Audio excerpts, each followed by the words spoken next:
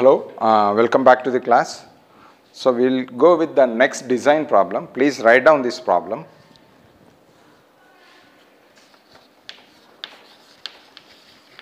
A reinforced concrete beam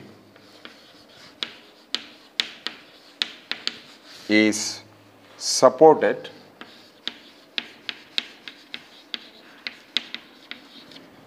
on two walls, 750 millimeter thick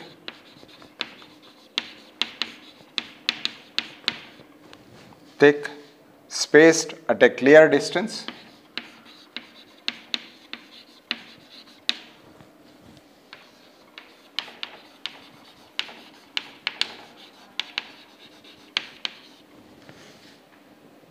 of 6 meters.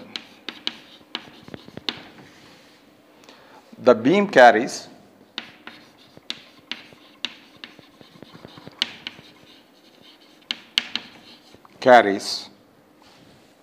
a superimposed load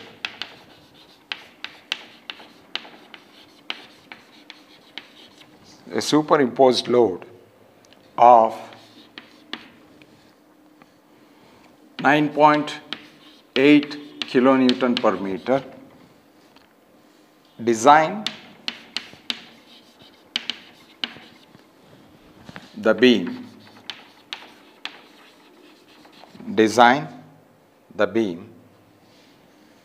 using M20 concrete mix and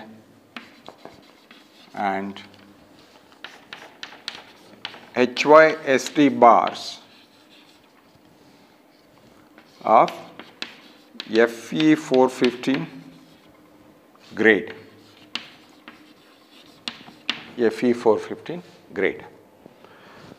So solution.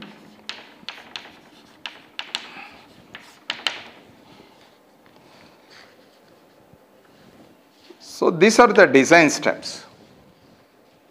So that is determination of dimensions,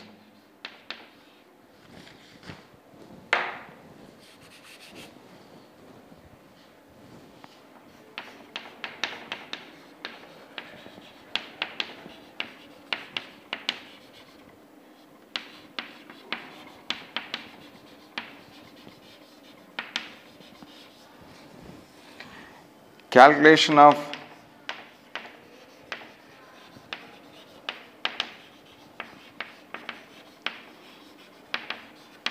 design bending moment, MUD,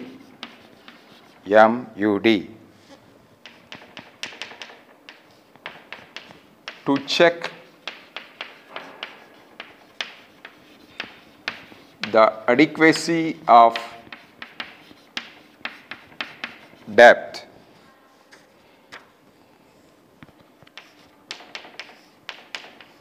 to calculate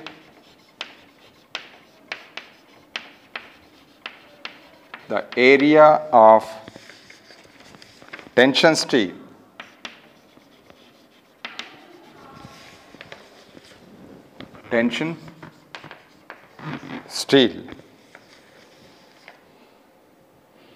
AST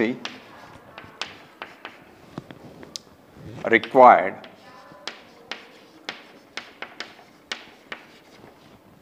next step is check for shear,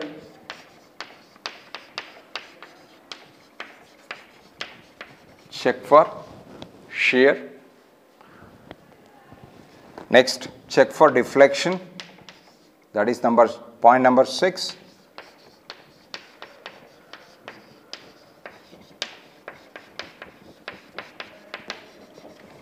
And the last one is reinforcement details.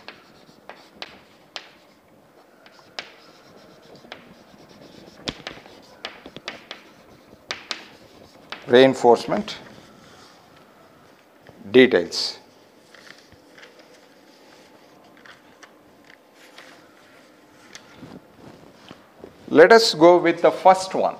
What is the first step? Determination of dimensions. That is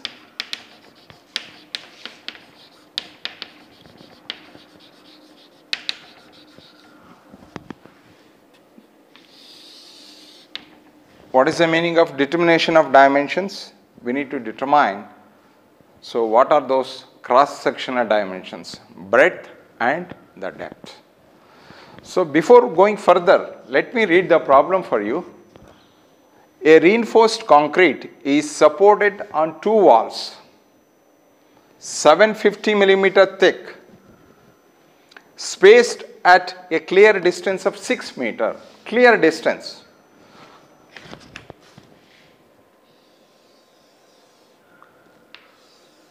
Okay, this is not effective distance. This is clear span of 6 meter. The beam carries a superimposed load of 9.8 kilonewton per meter. Superimposed load is nothing but the live load. Design the beam using M20 concrete mix and HYSD bars of grade Fe 415 steel. Here first I draw the figure.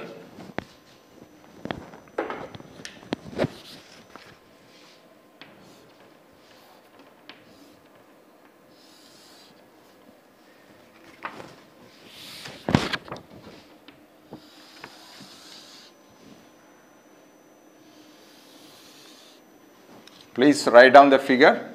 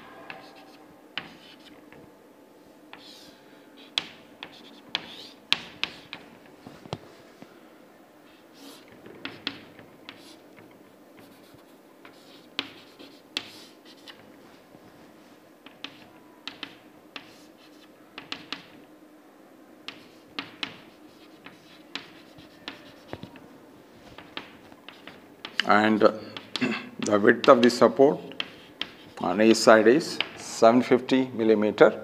So clear span, or whatever the problem says, a clear distance between two supports is 6 meter. That is measured from inner face of one support to the inner face of the other support. And the resulting reaction on this support is going to be acting exactly in the midway of 750 millimeter. Similarly on this side. Okay. See, determination of dimensions. Look here, superimposed load is given 9.8 kilonewton per meter. That is live load. So when we are designing, not only should we include the live load, but also we should include dead load as well. Here there is no other dead load given. Any other dead load like wall dead load, everything, that is not given. So once that is not given, we are not going to take it. However, we have to include the self weight of the beam. Okay. So self weight of the beam, if you want to include, if you need to include, then what you need is, you need the dimensions, overall dimensions. Do we have the overall dimensions of the cross section? This is a design problem. You need to find out everything from the beginning. After all, the design is finding out what are the dimensions of a beam required, and also what are the tension steel and what are the stirrups we need. So that's what the design is. Here we don't know. Unless we find out the cross-sectional dimensions of the beam, so we cannot find out what is the dead load. Is it clear to you? So, the first step is determination of dimensions. So, we are going to estimate what is B and what is D. So, by using thumb rule,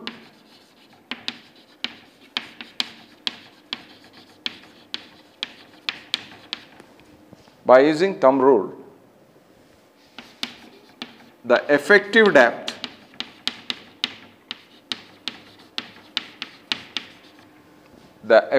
depth is going to be 1/15 of the span to 1/10 of the span. Okay. So 1/15, see, when we use thumb rule, okay, it is not necessary that we should always use effective span here. Sometimes we may use effective span, sometimes we may use clear span. So it's okay, because we are going to get two values and we can pick up a depth, convenient depth between those two values.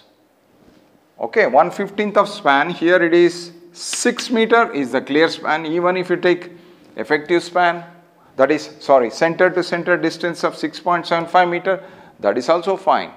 So here I am taking only 6 meter, that is 6000 millimeter, that is 400 millimeter, and 1/10 is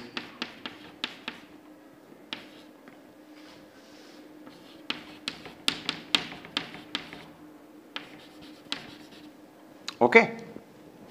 So look here.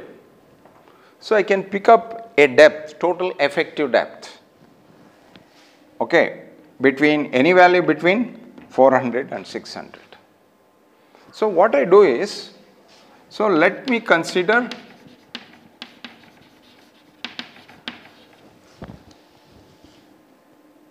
an effective depth equal to 400 millimeter. 400 millimeter.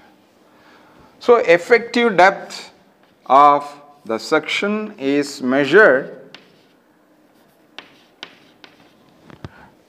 to the centroid of the tension steel from the compression zone, that is D. And of course, we are going to provide stirrups.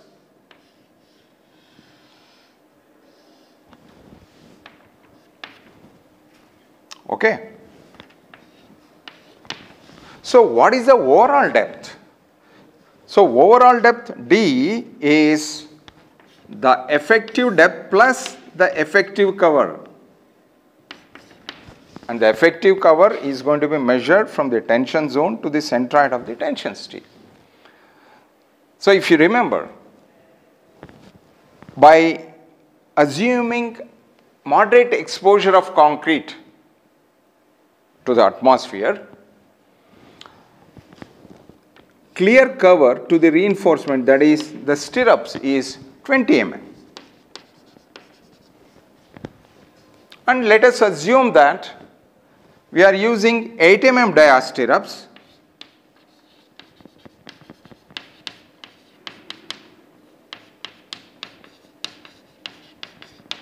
And let us consider 20 mm dia tension steel. Then what is the effective cover? As I said, effective cover is going to be measured from the edge of the tension zone to the centroid of the tension steel. That is, for a mild exposure from the code book, it is 20 millimeter plus diameter of the stirrup plus half the diameter of the tension steel. That is going to be the effective cover. Therefore, total depth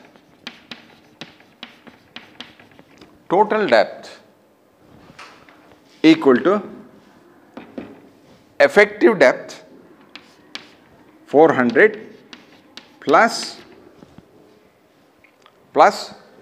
clear cover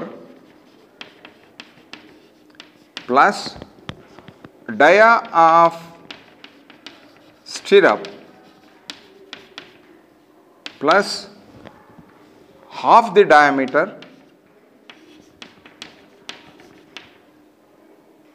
tension steel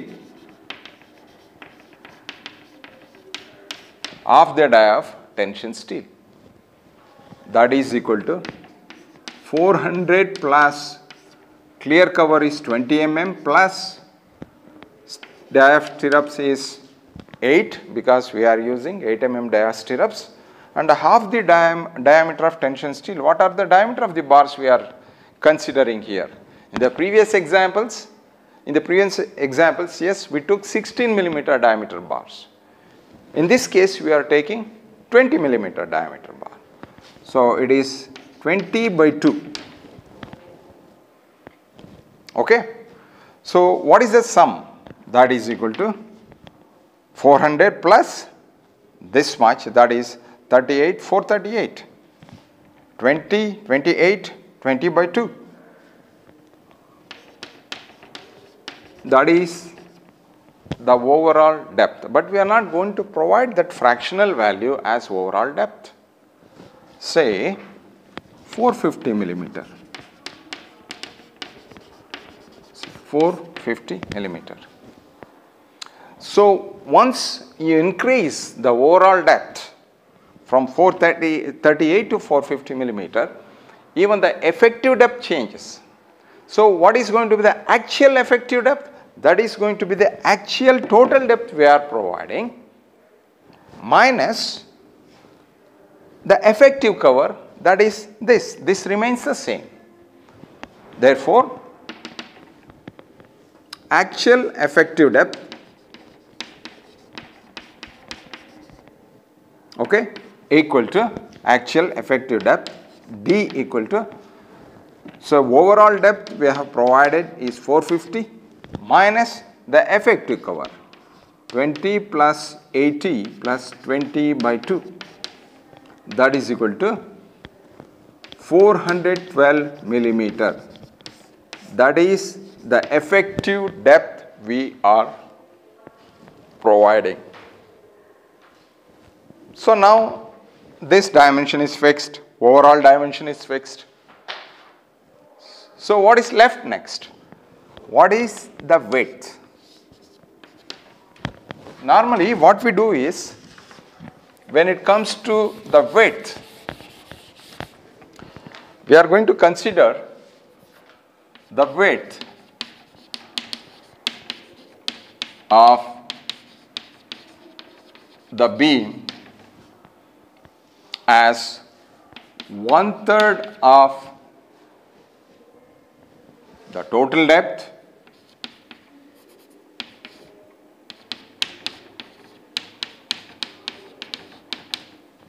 equal to 150 millimeter to 2/3 of the total depth, that is equal to 2/3 into 450, that is equal to 300 millimeter. So you can pick any width between these two, including this or this.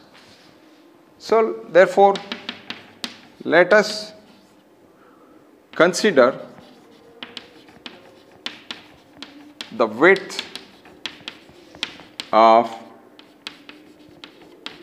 the beam B equal to 300 millimeter. Okay.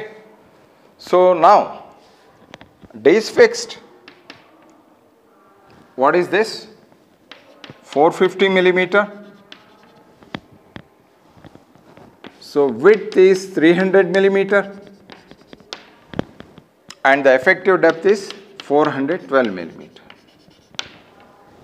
Okay, now we know the dimensions. Okay, so once we know the dimensions, we can find out what is the dead load. Live load is already given, 9.8 kilonewton per meter.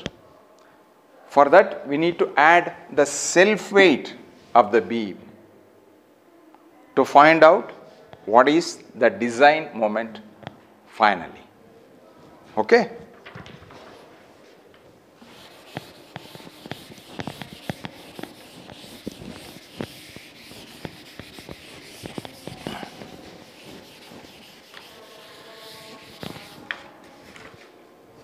Next is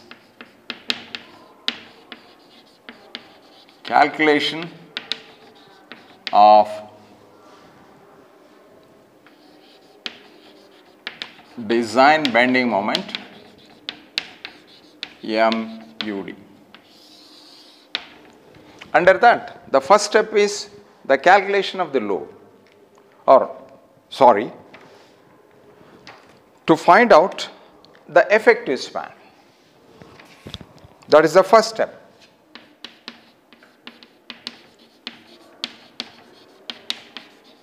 The effective span. So, effective span, as per the code, effective span is lesser of the following two cases.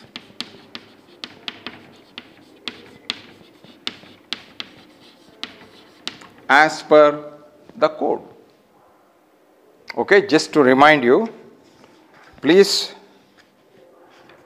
open the code book on page 34, 22.2a. Please open it. 22.2a. It says for simply supported beam or slab. Okay, the effective span of a member that is not built integrally with its support shall be taken as clear span plus the effective depth of slab or beam or center to center of supports, whichever is less. So, I have discussed this in the previous example, just I am trying to refresh your memory. So, it is lesser of the following two cases. What are those two cases? The distance between the centers of two supports. So, that is the distance.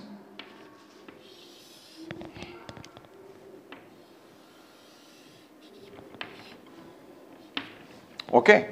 So, what is that distance? 6 meter, that is a clear span plus half the width of the support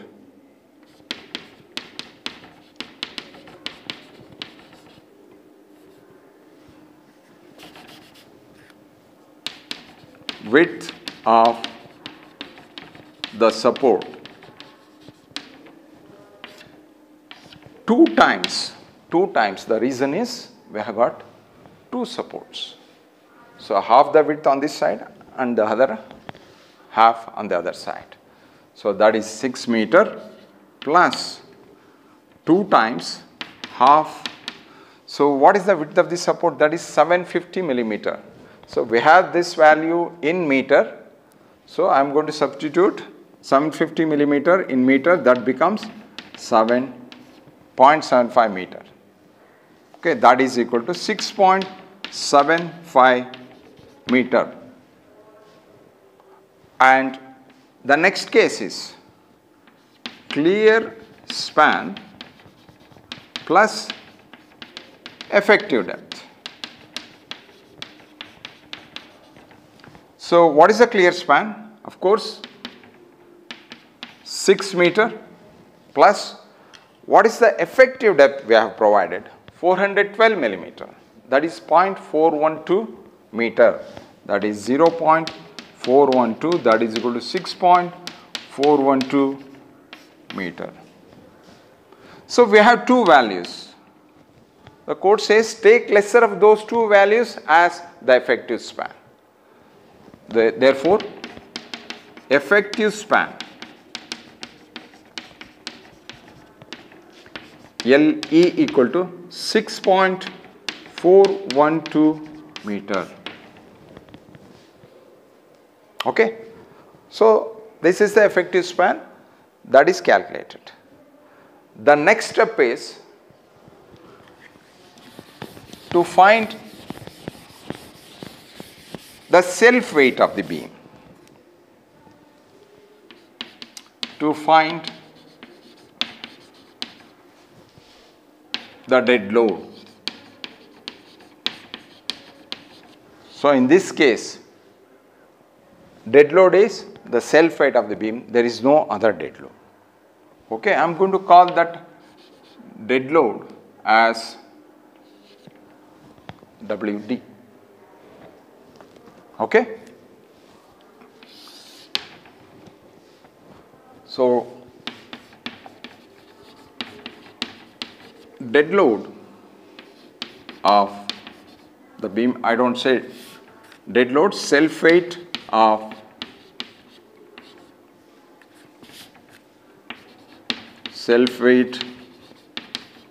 of the beam equal to area of cross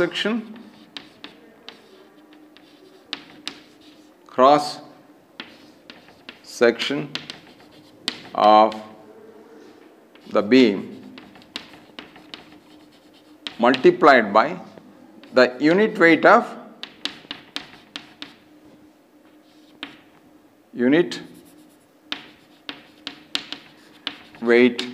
of reinforced concrete.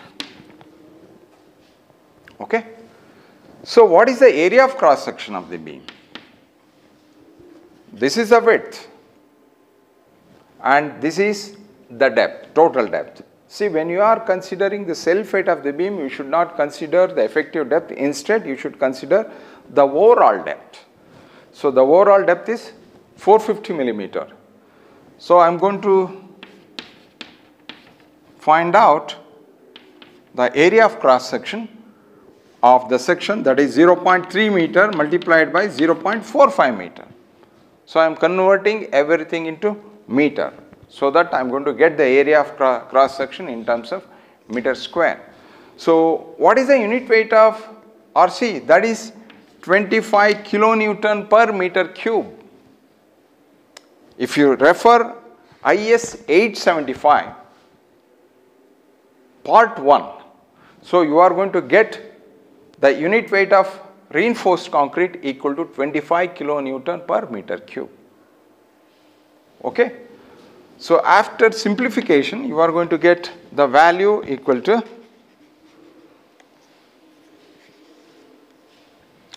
3.375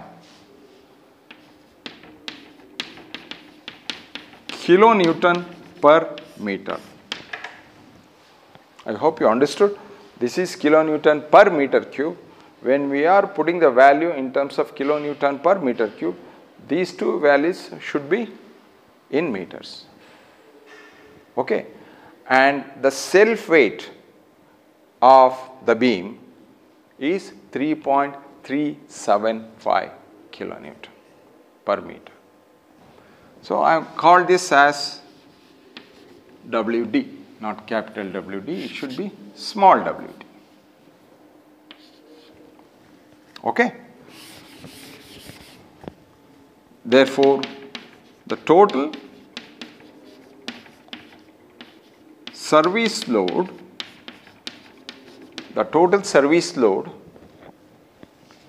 so I am going to call this as W, okay, is superimposed load. You can call this as WI or WL. I stands for superimposed, L stands for live load. So whether it is superimposed or live load, it is one and the same. Okay, superimposed load plus dead load. That is the self weight of the beam in this case. So what is WI? Here it is given 9.8 kilonewton per meter. That is 9.8 kilonewton plus what is WD? That is 3.375. Okay.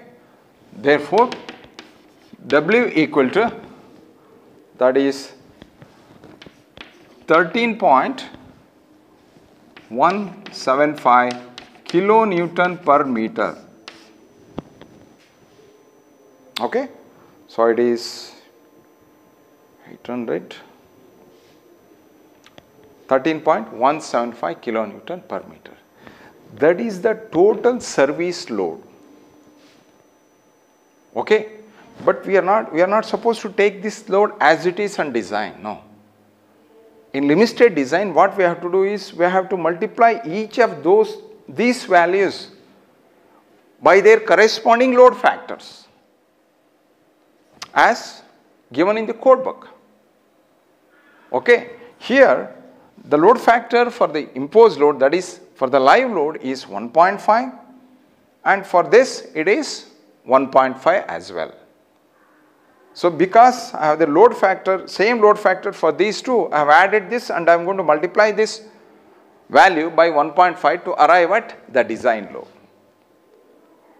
In case the load factors differ for live load and dead load, then to arrive at design load, you must multiply this value by that particular load factor, say 1.7. For this, say it is 1.4, then you have to multiply 1.4 with this. So when you add that, then you are going to get the design load finally. Okay? Here same 1.5 for dead load and 1.5 for live load. So I have added these two numbers. This is the total service load. Therefore, the design load, I am going to call that value as WED is 1.5 times, that is gamma F multiplied by W, that is 1.5 times 13.175. Okay, that load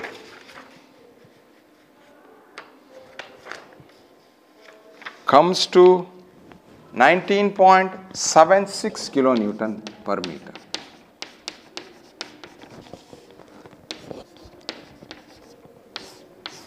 Okay, so this is the design load, or you can call it as ultimate load or factored load. They are one and the same. Is it clear to you?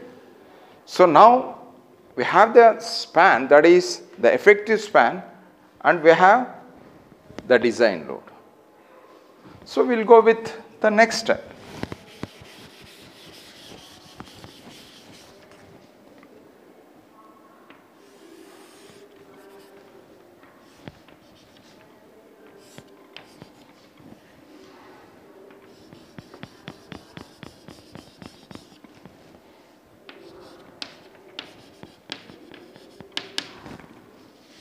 .76 kilonewton per meter, and the effective span is 6.412 meter. Okay, this is the final loading beam or loaded beam, and it is loaded with the design load. So this is the calculation of design bending moment.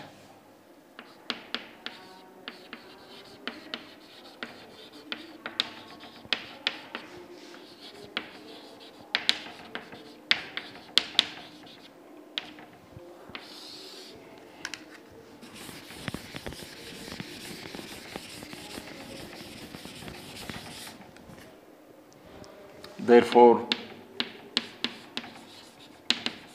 design bending moment, I am going to call that design bending moment as MUD, that is WUD LE square by 8, okay, where LE is the effective span So that is 19.76, 6.412 square divided by 8, that is MUD equal to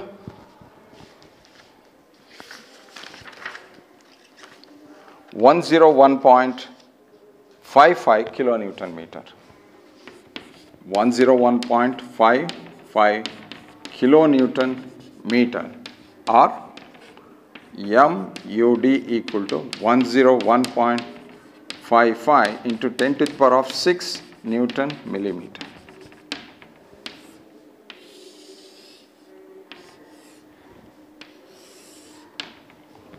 Okay. So this step is over. That is calculation of design bending moment MUD value. What next? To check for the adequacy of depth.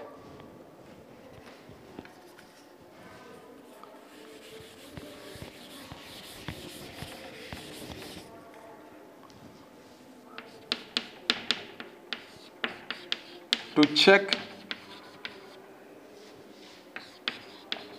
for the adequacy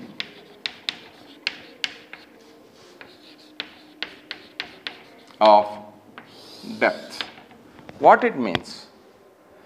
See, by using thumb rules, we arrived at the overall depth of the beam as 450 millimeter. So by taking out effective cover, the effective depth was 412 millimeter. Okay, but we are not sure that depth is adequate to take care of the design bending moment of 101 point something, that is 101.55 kilonewton meter we just calculated. In case the depth of 412 millimeter is not adequate, then we have to go back and increase the depth, and also we have to do the designing from the beginning. So first we are going to check.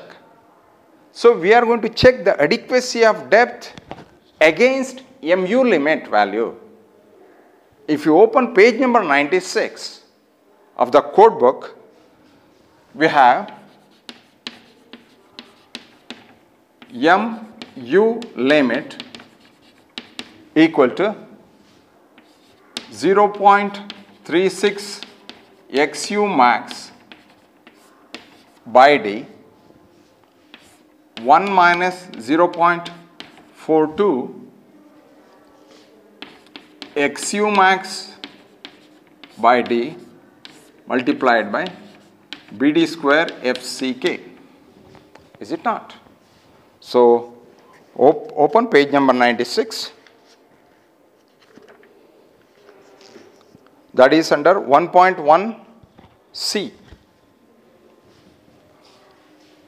That is 1.1C, page 96.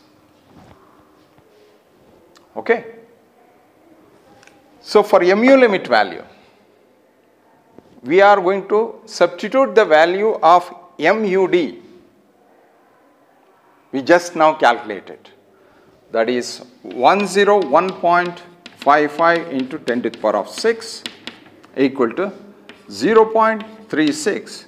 If you remember, XU max by D for Fe415 steel, what is the value? That is 0.48 from page number 70. That is 0.48. 1 minus 0.42 into 0.48, and what is the value of B? So we are going to take the value of D as it is. So that is 300 millimeter, and D square, that is the value we are trying to find out. What is the minimum effective depth required? Multiplied by FCK is 20. So after simplification, we get D equal to 350 millimeter.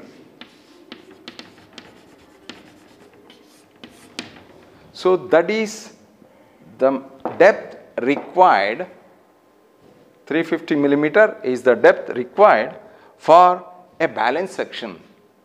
So therefore, D required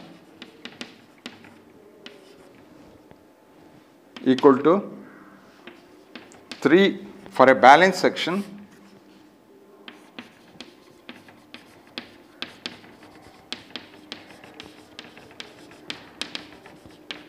equal to 350 millimeter. Minimum depth, minimum effective depth we have to provide is 350 millimeter. But in reality, how much we have provided? Therefore, actual depth provided is D, that is equal to 412 millimeter, which is greater than 350 millimeter required. Therefore, the depth provided is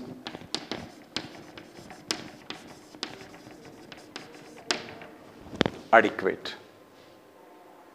Okay?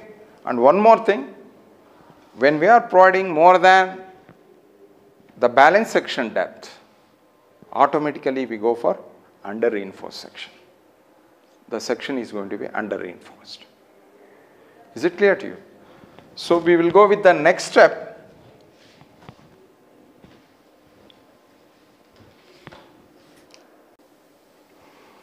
And in this step, to check for adequacy of depth, what we did was we made use of the formula of mu limit equal to something as given in 1.1c on page 96 of the code book.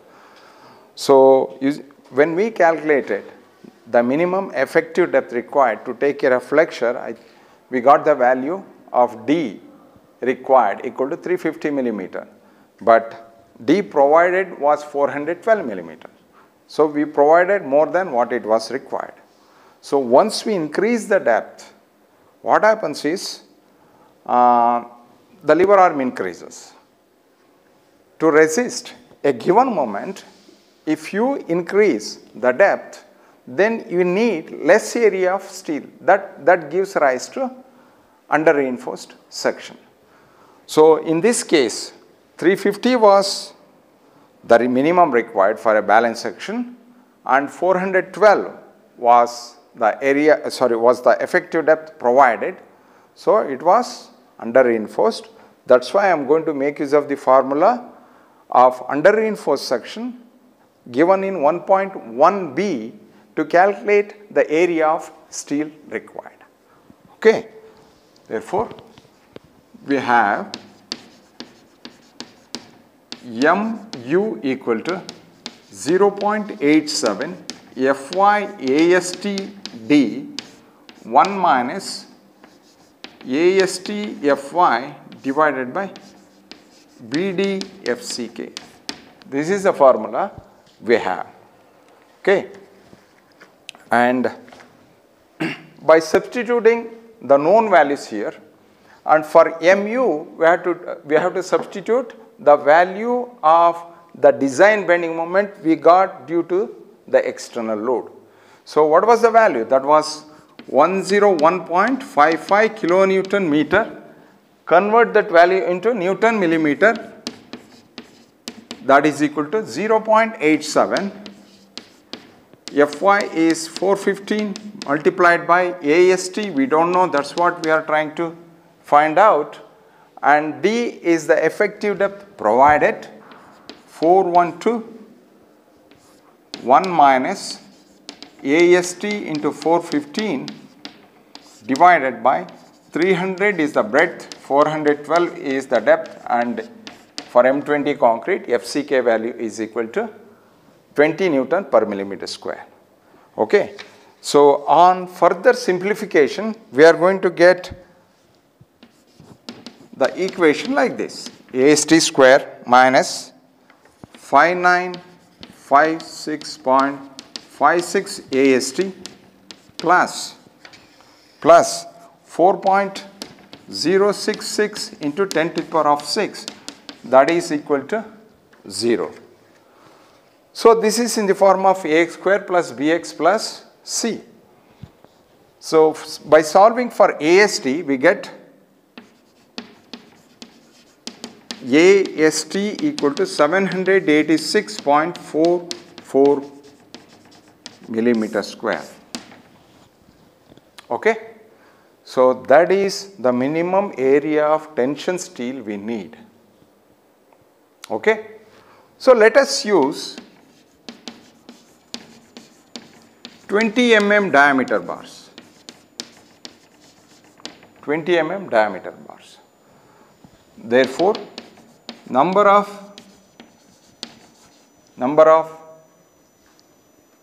20 mm diameter bars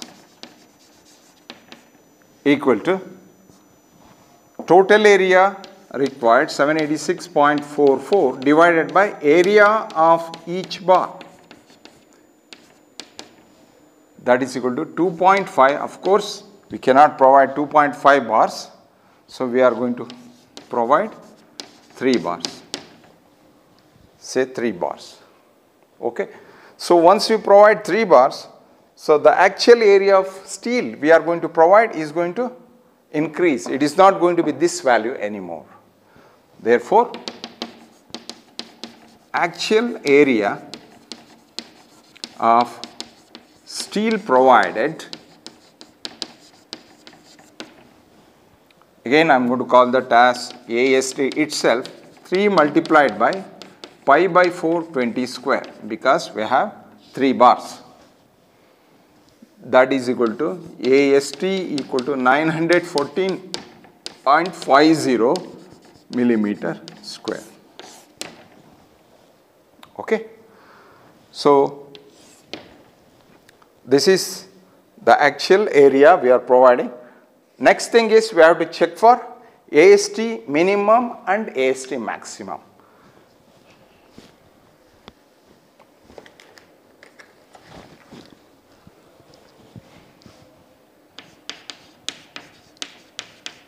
Check for AST minimum. AST minimum. So from 26.5.1.1a, page, I think it is 47, page 47. So we have AST minimum divided by BD, okay, equal to 0.4 divided by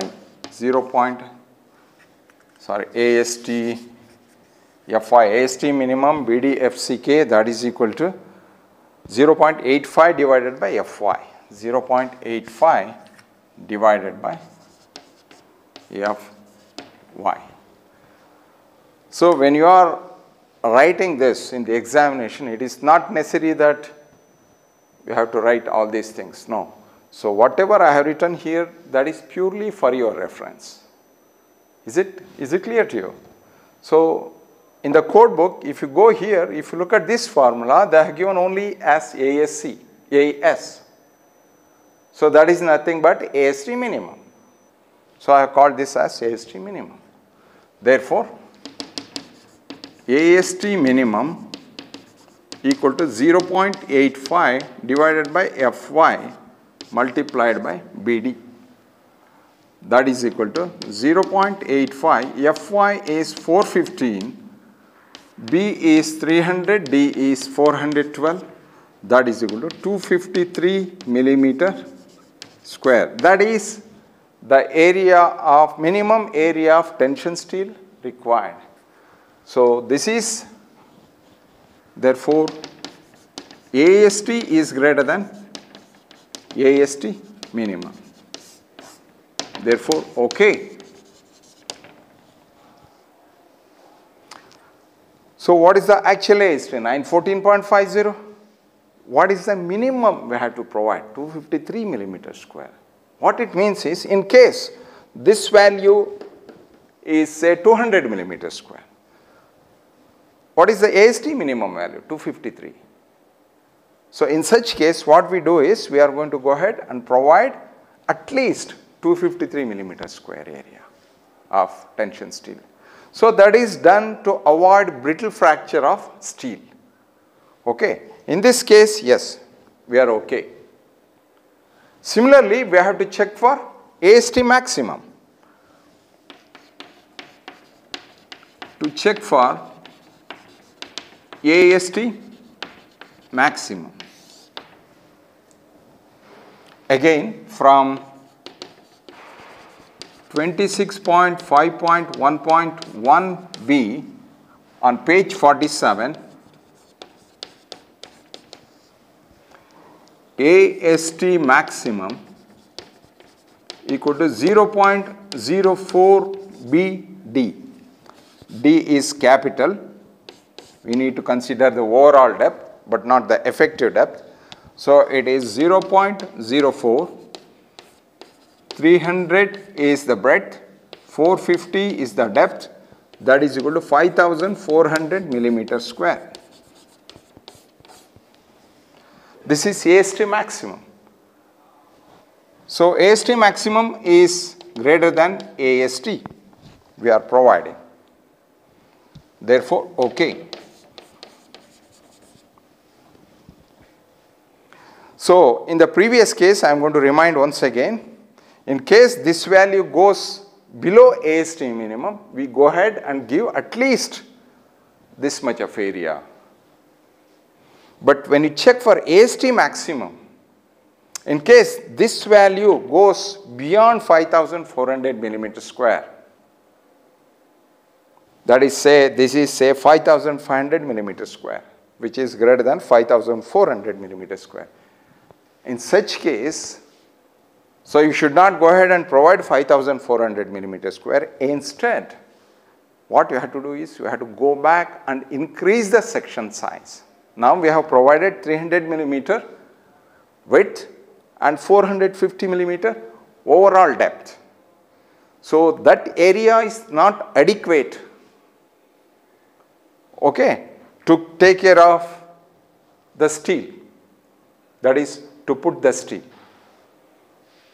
So in such a case, what we do, again as I said just now, so go ahead, increase the section size, okay, breadth and depth, or this or both. Then redesign the section, calculate the self weight once again, find out the new design bending moment, find out what is the area of steel required, actual area of steel required. Then again check that AST actual area of steel required with AST minimum and also check with AST maximum. Is it clear to you? Next, check for development length.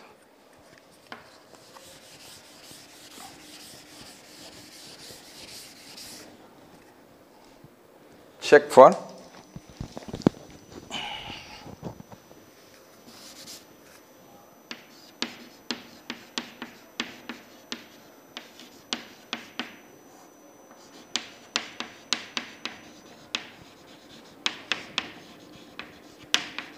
for development length, LD. So from 26.2.1 page 42, let me reconfirm it.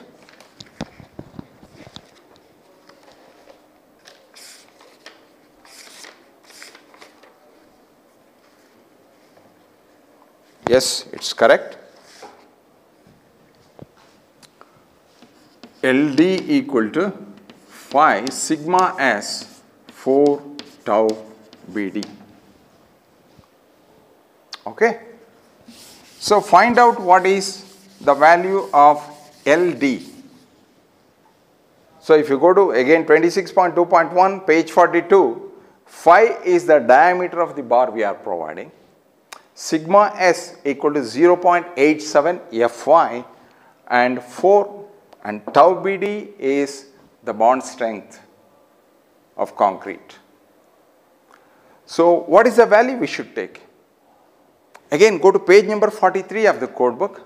Look at the top. Look at the top. At the top there is a table under 26.2.1.1. There is a table. So for M20 concrete, if you refer, tau Bd value equal to 1.2 Newton per millimeter square. So that value is for mild steel bar. When you are using HYSD bar, the surface is rough. In case of mild steel bar, the surface is smooth. So it will have a bond strength of, design bond strength of 1.2 Newton per millimeter square. When it comes to HYSD bar, the surface will be rough. So as a result, the design bond strength will increase. We can increase that value by 60%.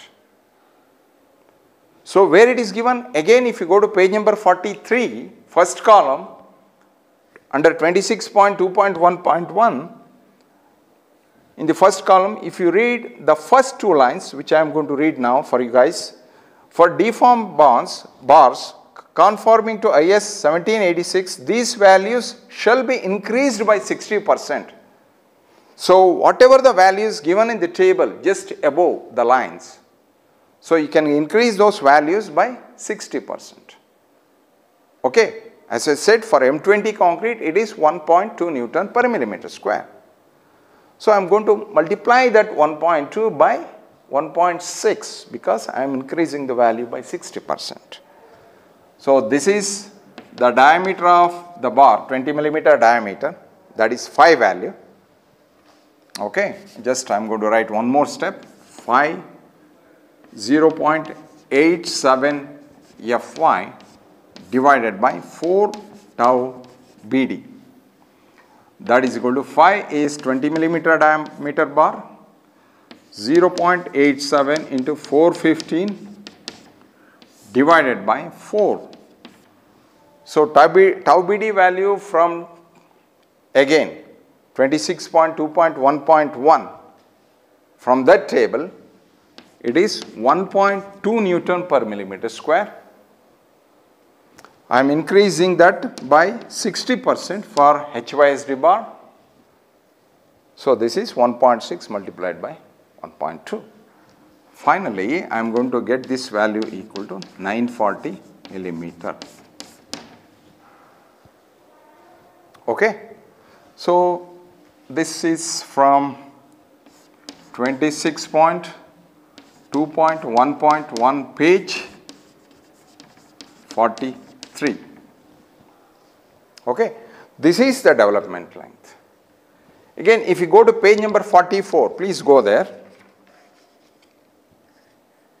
So under 26.2.3.3, positive moment reinforcement, at least 1/3 the positive moment reinforcement in simple members and 1/4 the positive moment reinforcement in continuous members shall extend along the same face of the member into the support to a length equal to LD by 3. So what it means is, I explained this in the previous example. I am going to refresh your memory.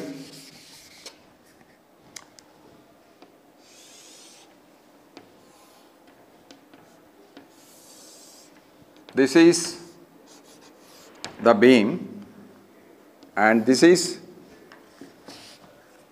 the support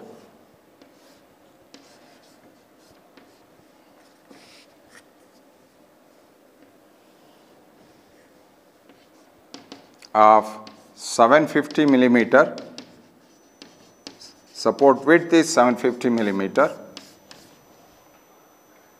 okay, and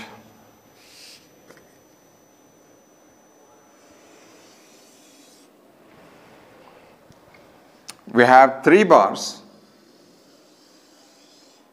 of 20 millimeter diameter,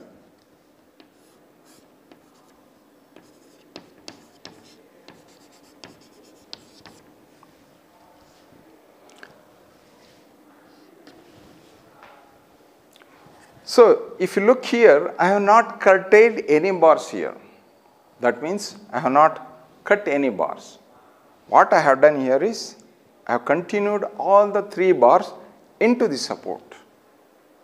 But the code says, so in case of simply supported, at least 1/3 the number of bars should be continued here into the support. So we have 3 bars, okay. So as per the code, we can only continue and we can cut 2 bars. But practically speaking, we need at least 2 bars. Okay. So those 2 bars should be continued here, and if you need, you can cut one of the 3 bars which is in the middle somewhere here, because we don't need all the 3 bars to take care of bending moment here, because we have minimum bending moment here.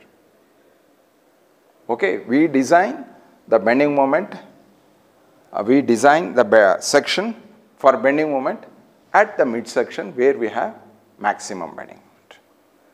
Okay, for that we got 3 bars. So development length. So that is measured from the face of the support. That's what the code says. So from the face of the support, the bars, at least 1/3. Here I am not taking only 1/3. I am taking all the bars into the support. So that should be continued for a distance equal to LD/3. From here, it should be at least LD/3. So what is LD here? It is 940 millimeter. Therefore, LD/3 equal to 940 divided by 3, that is equal to 314, say 315 millimeter. Okay, that is as per 26.2.3.3a, page 44.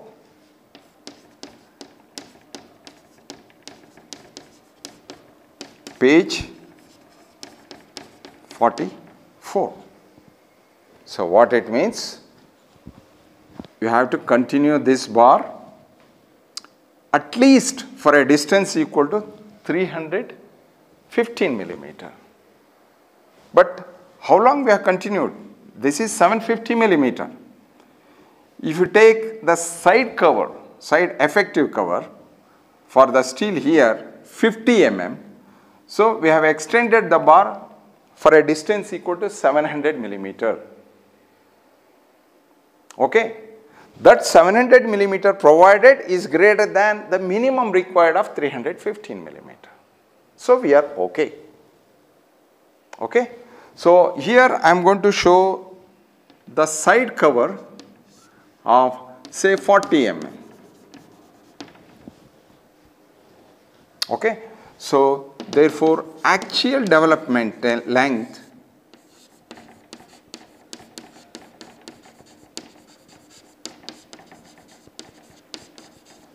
measured from the face of the support equal to support thickness 750 millimeter minus the side effective cover, that is 40 mm, that is equal to 710 millimeter, that is the actual effective depth provided. This is greater than LD/3, greater than LD/3, that is equal to 315 millimeter. Therefore, okay. Is it clear to you? So here once again keep in mind, I am not curtailing any bars. So I am going to repeat, I am not curtailing any bars, I am continuing all the 3 bars up to this point. If at all you cut some of the bars out of those 3 bars we have here, so I am going to show you a cross section. If you take a cross section here,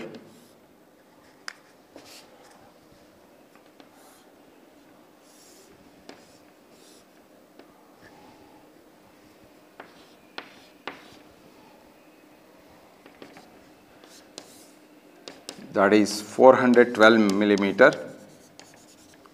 Overall is 450 millimeter.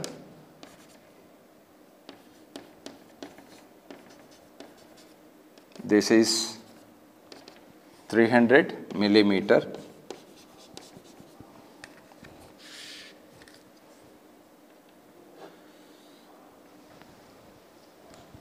Okay. So, if at all you want to cut a bar, you can only cut only one bar. That is the middle one at certain distance from the support. Okay. So, but where exactly we need to cut? It is not going to be at 1/7 of the span. So, if you remember the previous example, we cut 50% of the bars. We had 4 bars in the previous example, out of which we curtailed 2 bars. That means 50%. So, we knew around 1/7 of the span from this support, we will have 50% of the maximum bending moment value. If you remember the bending moment diagram, at about 1/7 of the span, the bending moment at that section will be about 50% of the maximum bending moment. Is it clear? There we can cut 50% of the bars. However, as per the Codal recommendation, so that is the theoretical cutoff point. From the theoretical cutoff point, we have to extend the bar for a distance equal to 12 times the diameter of the bar or 1 effective depth, whichever is greater. That is what we did. However, in this case, because we are curtailing only 1 bar, okay, we are curtailing only 1 bar, so the moment of resistance of this section will not be half, instead it will be around 2/3 of the maximum bending moment, that is the design bending moment we take. Then we have to find out where exactly we have to theoretically cut off that 1 bar. Okay, once you find out where you can cut that bar, that 1 bar, from there you extend that for a distance equal to 12 times the diameter of the bar or 1 effective depth. So this requires little bit of calculation, everything. So by keeping that in mind, what I have done is I have ignored it. Instead I have continued all the 3 bars into the support. So that way I am using little bit extra material of the steel. Is it clear to you? So that's it for this. Next, so this is done. Check for development length is done. Minimum area of steel, maximum area of steel, and area of the steel is also calculated using the formula. So this step is complete. Okay, what is the next step? To check for shear.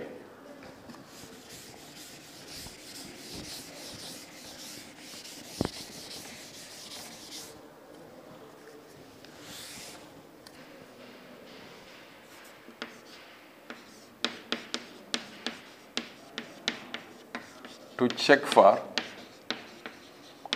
shear.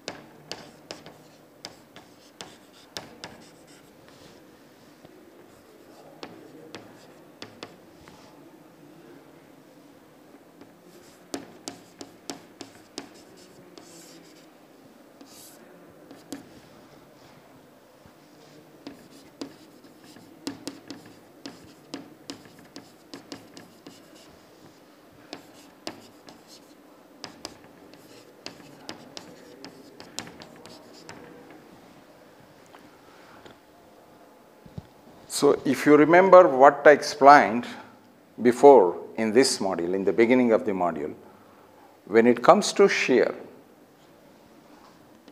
if this is a beam and if this is the support, and of course this beam is subjected to some load. So if you draw the shear force diagram by assuming that this beam is going to be subjected to uniformly distributed load, then this is the way you are going to get this shear force diagram. Okay? So the code says the critical section for shear is going to be at a distance of 1 effective depth from the face of the support. At this section, find out what is the shear force. This shear force is less than this value. Okay? So for this shear force, we have to design and we have to provide shear reinforcement. Okay? However, just to make this one calculation simplified, we can do the clear span, that is from the inside face of the support to the other side. So what is the clear span? 6 meter in this case. So there at that level you can take that shear and you can design for shear at that value. So this value is little bit greater than this. That's okay, because you are designing for shear for a higher value. That way you are going to be little bit safer. Again, to further simplify, what I do is, instead of taking at the face of the support, that is instead of taking the clear span, what I have done is I have taken the effective span, which comes somewhere here. Again, that shear is going to be more than the shear here and here.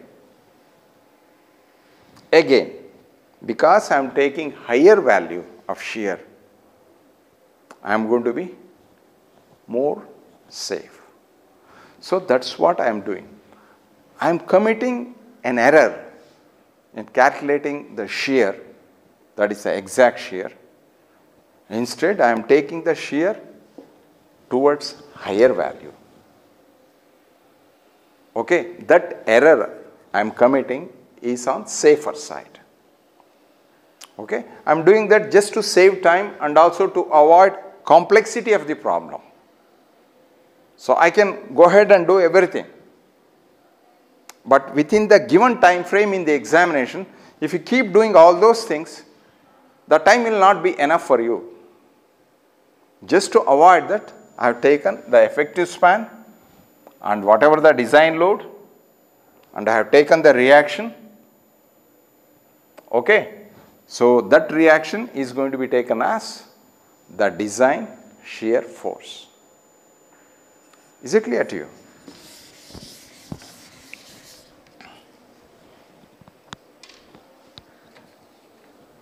Therefore, design shear force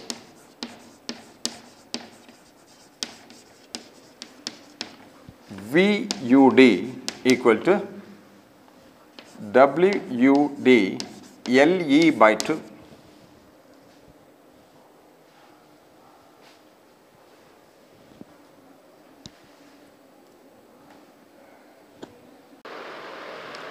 Okay, design shear force VUD equal to WUD LE divided by 2.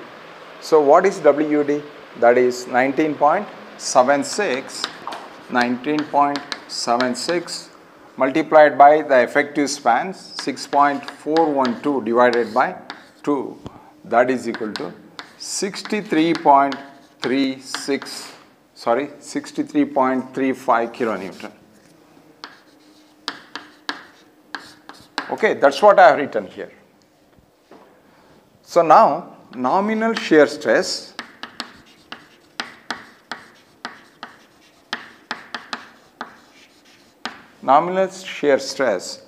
tau V equal to VUD divided by BD. So this is as per page number 40.1, page 42. Please open page number 42. Sorry, page number 72. I am sorry, not 42. It is page 72. Okay. So what is VUD? It is 63.35 kilonewton multiplied by 1000. So that is going to be in Newton. So B is the width of the beam, D is the effective depth, which is 412 millimeter. So that is equal to 0.51 Newton per millimeter square. So that is the shear stress developed at the section where we have the maximum shear, okay, due to the design load. So that is 0.51 Newton per millimeter square. So if you go to page number 73 and refer table 20 and compare this value with tau C max for M20 concrete. So for M20 concrete, tau C max is 2.8 Newton per millimeter square.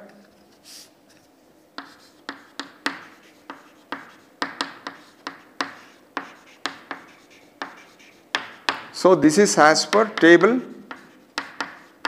20, page 73 of the code book.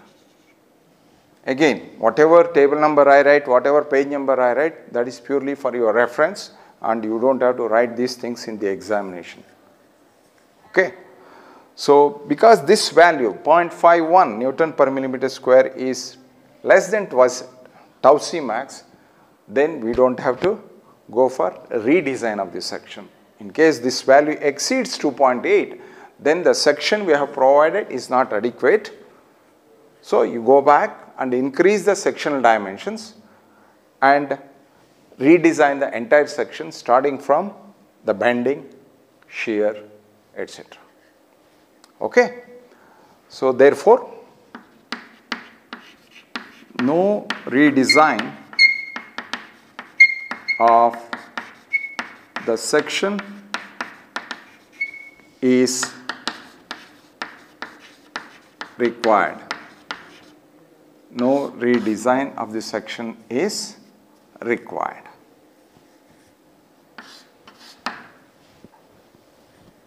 Okay. So what next? So the next thing is we need to provide stirrups. We need to provide bent up bars. Here we have not provided any bent up bars because we are continuing all the 3 bars of 20 millimeter diameter at the bottom to the support. We are passing it. We are not curtailing and we are not bending any bars. So shear strength contribution from bent up bars is going to be 0 here. So the next thing is, what is the shear strength contribution due to concrete, and also what is the shear strength due to steel. Okay. So here we are not, because we are designing and we know the sectional details and also the percentage of tension reinforcement, we can find out what is the shear, design shear capacity of concrete based on the percentage of tension reinforcement. Okay. And that value is compared with this. If this value is higher than the concrete capacity, then for the remaining load we are going to go ahead and provide stirrups. So let us proceed to calculate tau C value, tau C. That is the design strength of concrete. So that depends on the percentage of tension steel and the grade of concrete. So go back to page number 72. Okay, look at the top, that is table 9. So just I am going to work on that table. Okay. Percentage of tension reinforcement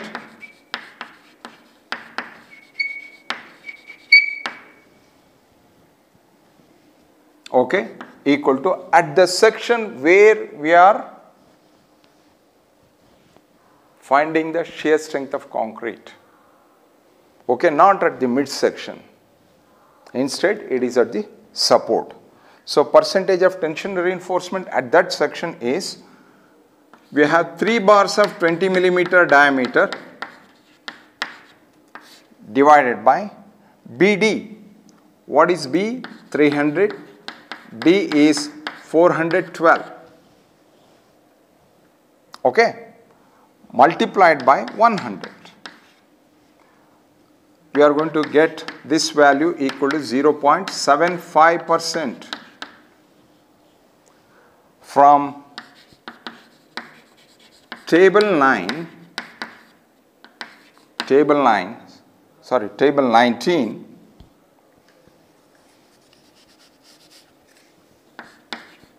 page 73, table 19, page 73, for M20 concrete, tau C equal to 0.56 Newton per millimeter square. See, for 0.75% steel, we are going to get the value directly from the table. Okay?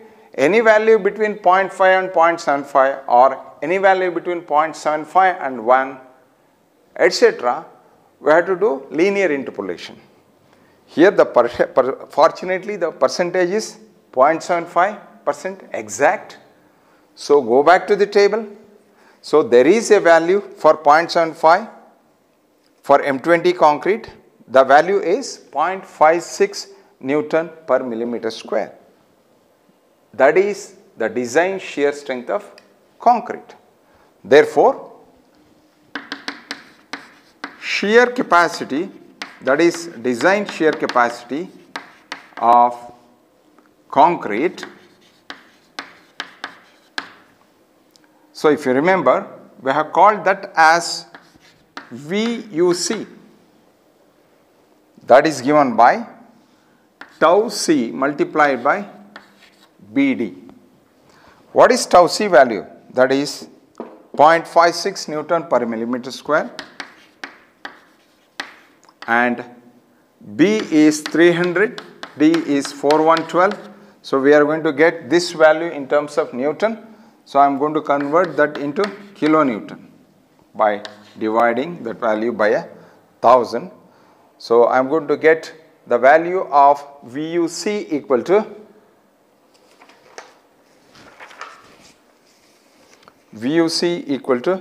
69.22 kilonewton. That is equal to 69.22 kilonewton. What is the design shear capacity of concrete? 69.22. So, what is the maximum shear force? 63.35.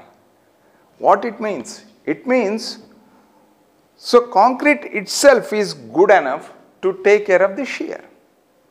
This is greater than VUD, that is equal to 63.35 kilonewton.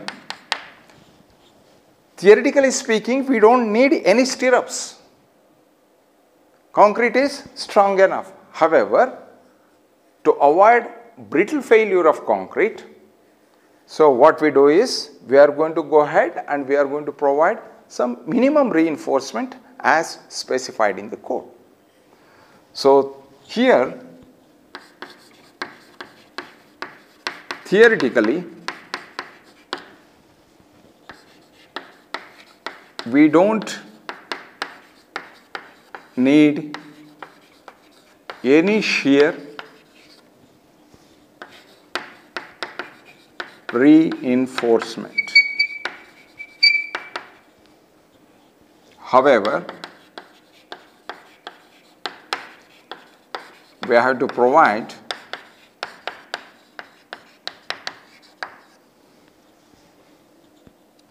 certain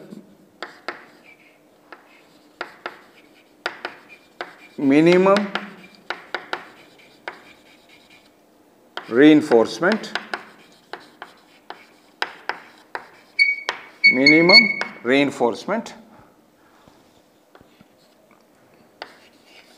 as per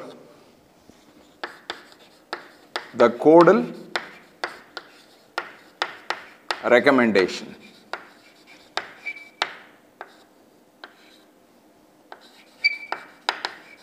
As per the Codal recommendation.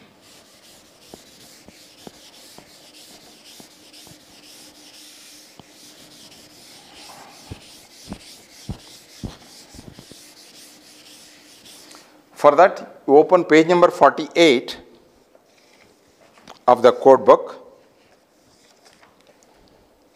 Please open it. So if you refer 26.5.1.6, we have from 26.5.1.6, page 48. So we have to provide the stirrups in such a way that this condition is satisfied. 0.4 divided by 0.87 Fy. That condition is satisfied. So where ASV is the area of stirrups. Two-legged stirrups means it is 2 multiplied by the diameter of the stirrup bar. B is the width of the beam. SV is the spacing of the stirrups. S suffix V. Of course, Fy equal to 415. So this can be further simplified, and I can write this in the form 0.87 Fy into ASV divided by 0.4 B. I can write that. This is SV less than equal to. That means when we provide the reinforcement, the spacing should be less than or at most equal to this value. So let us use 8 mm dia 2-legged stirrups. 8 mm dia 2-legged stirrups. So by substituting the area of cross section of the stirrups in this section, in this equation, we get SV should be less than equal to 0.87 into 415 into ASV. So we have 2-legged stirrups, that's why I have written 2, and area of cross section of 8 millimeter diameter stirrup divided by 0.4 multiplied by 300 millimeter is the width of the beam. So this value I am going to get equal to 302 millimeter. What it says is we have to provide the reinforcement, shear reinforcement in such a way that the spacing should be less than or at most equal to 302 millimeter. So you can, if you want, you can provide a 300 millimeter center to center or 275 millimeter center to center, 290, anything below this value. Okay, but not beyond 302. But there are 2 more conditions. So again, if you go up on page number 48, so there are 2 lines. Again, go back to the previous page. So 26.5.15, it says maximum spacing of shear reinforcement. So as per 26.5.1.5, page 48, page 47, maximum spacing spacing of stirrups should not exceed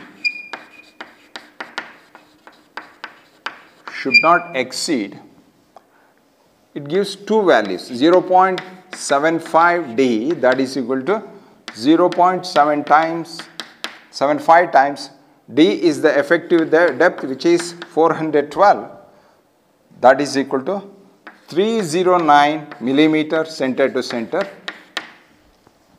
and in no case it should exceed 300 millimeter center to center. So we have three values. The spacing should not exceed 302. It says the spacing should not exceed 309 millimeter center to center, and the spacing should not exceed 300 millimeter center to center. So out of these three values, take the least. What is the least? 300 millimeter center to center. So what is the maximum spacing of the stirrups, two-legged 8 mm dia stirrups? It is 300 millimeter center to center. I am saying maximum spacing. The reason is, if you want to reduce the spacing to say 275, 250 or 225, even 200 millimeter, that's okay. Okay. I am going to repeat, the least of these three values is the maximum spacing of stirrups. So in this case, we are going to provide 8 mm dia two-leg stirrups at 300 millimeter center to center. Therefore, we shall provide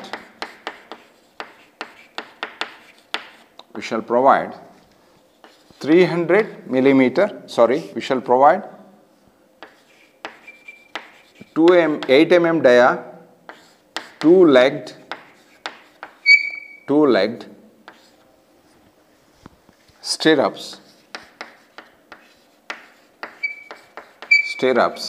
at 300 millimeter center to center.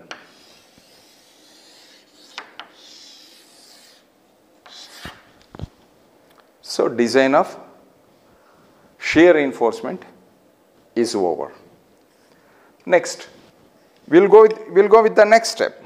What is the next one? To check for deflection. Open page number 37 and 38 for that. Please write down.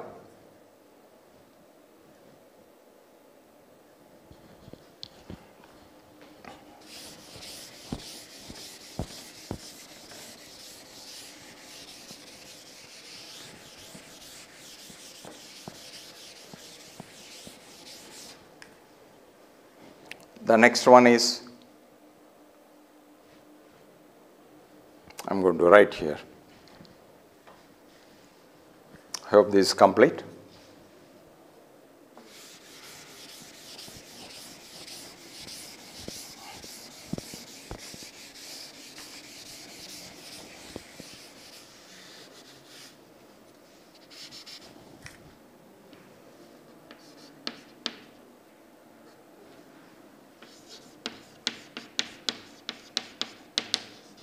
To check for deflection.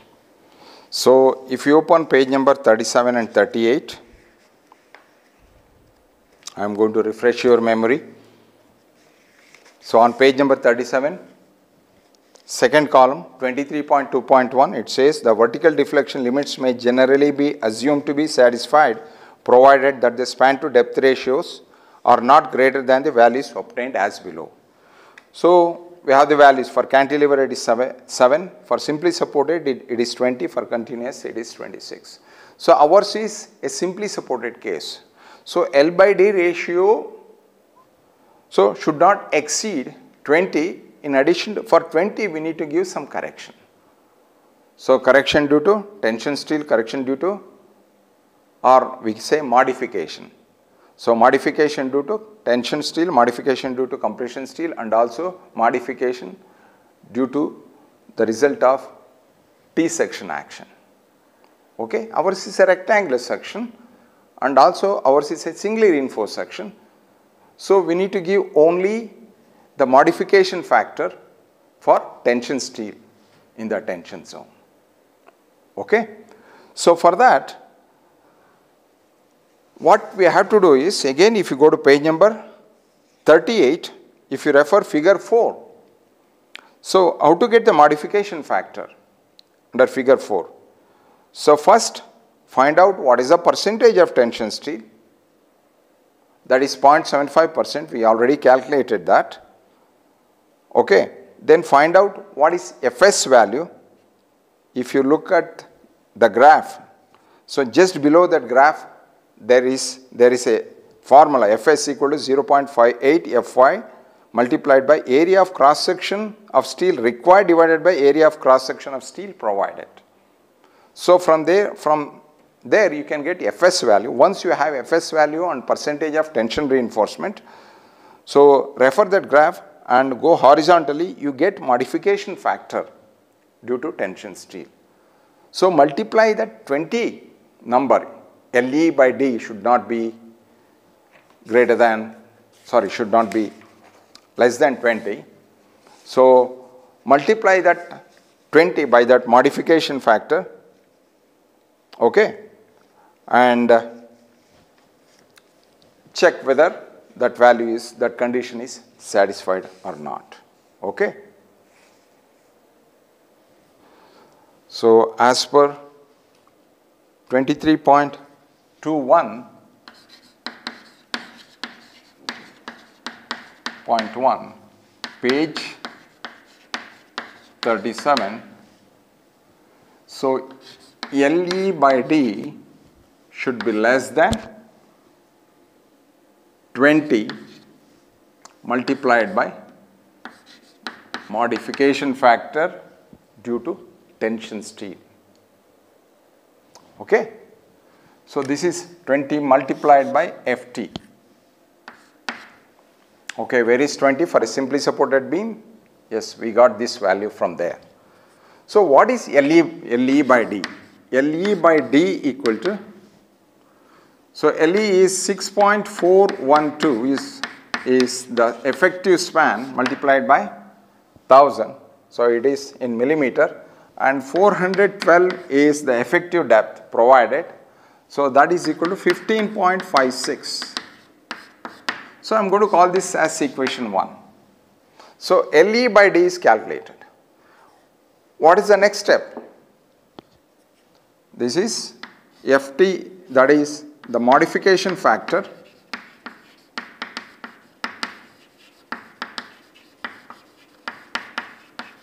due to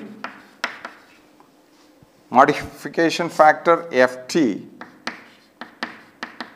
due to tension steel, due to tension steel is what?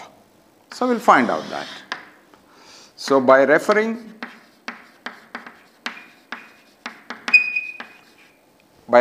figure 4, page 38, Fs equal to 0.58 Fy, area of cross section of tension steel required, that is area of cross section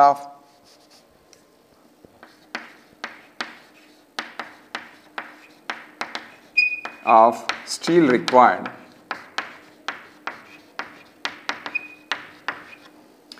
divided by area of cross section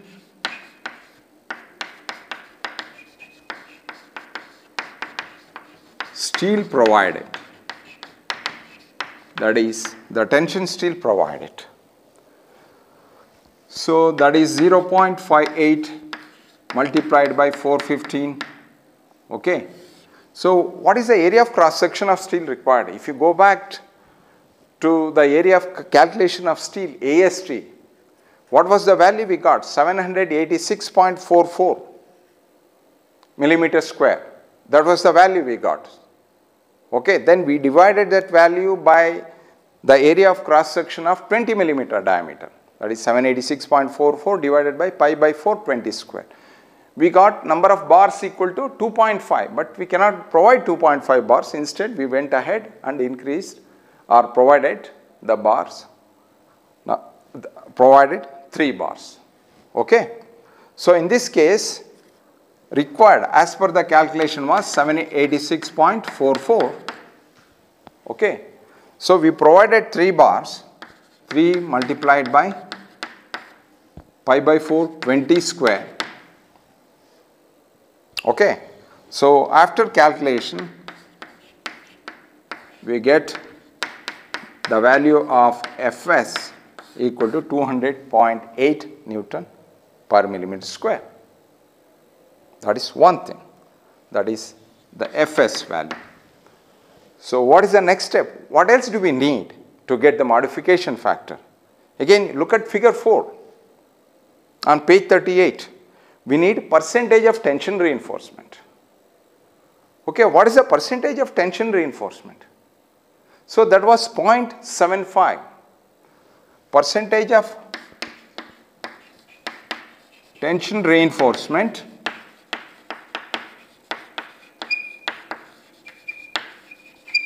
equal to 3 bars of 20 mm dia. B is 300 multiplied by D is 412 multiplied by 100. That is equal to 0.75%. Okay. So look here, 0.75 is already calculated. So what you can do is you can directly pick up that 0.75 value from the previous calculation and you can directly write here instead of doing the calculation once again. Okay, for shear, if you remember, we calculated the percentage of tension reinforcement at this support. How many bars we had at this support? We had 3 bars. Even at the midsection, we have 3 bars. So percentage of reinforcement remains the same. Okay. So it is 0.75%.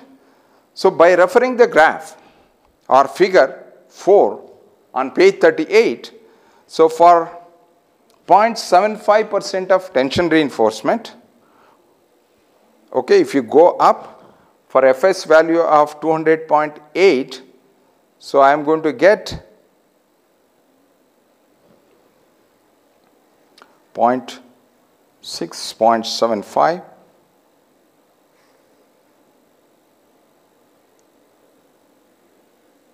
I am going to get the value of modification factor equal to 1.25. So some people may get 1.2, some people may get 1.25, 1.26, 1.27. Little bit of variation will always be there when you are reading the graph, but it's okay. Therefore, modification factor, okay, Ft equal to 1.25. Okay, I am going to substitute this value here. So by substituting,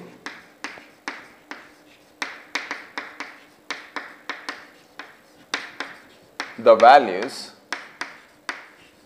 in equation 1,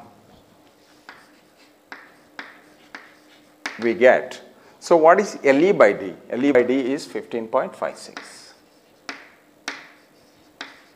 Okay. So what is 20 multiplied by Ft? Ft is 1.25. That is equal to 25. Okay. This should be less than this. That is 15.56. So 20 multiplied by 1.25 is 25. So 15.56 is less than 25. Therefore, the deflection condition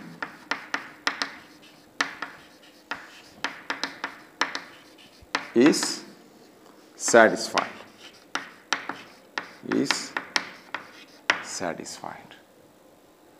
Okay. The deflection check is over. So that is step 6 is over. What is the next step? Reinforcement details.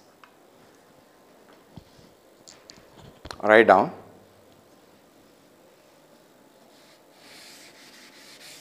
Next is step 7.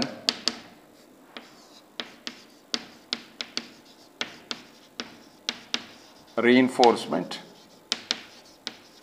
details. Reinforce.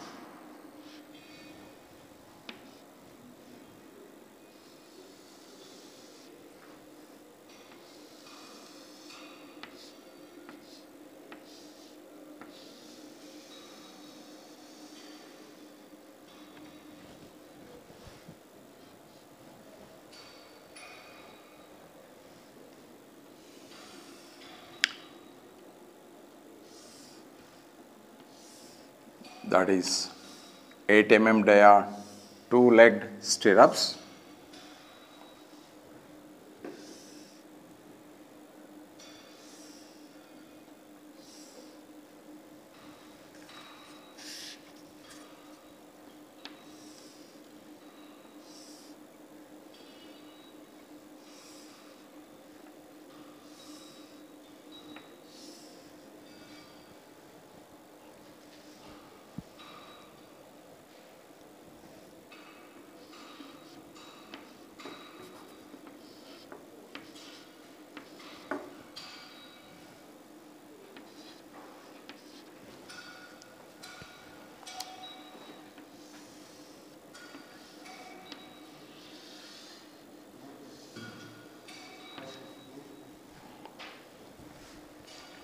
Okay, this is 750 millimeter, 750 millimeter. Okay.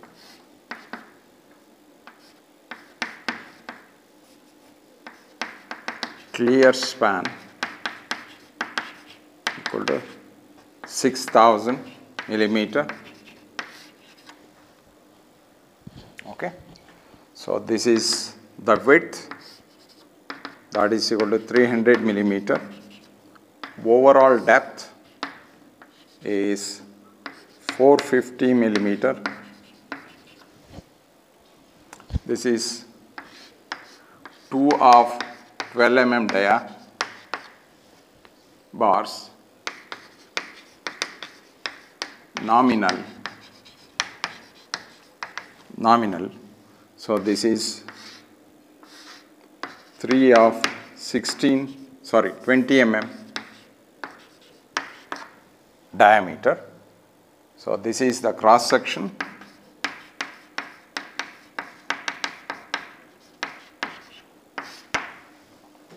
Okay. So you take any cross section, AA. It is the same cross section, AA. So this is 8 mm dia, 2-legged stirrups at 300 millimeter center to center. So same thing here, same stirrups. So this is 2 of 12 mm dia bars, nominal. Okay. So this is longitudinal section.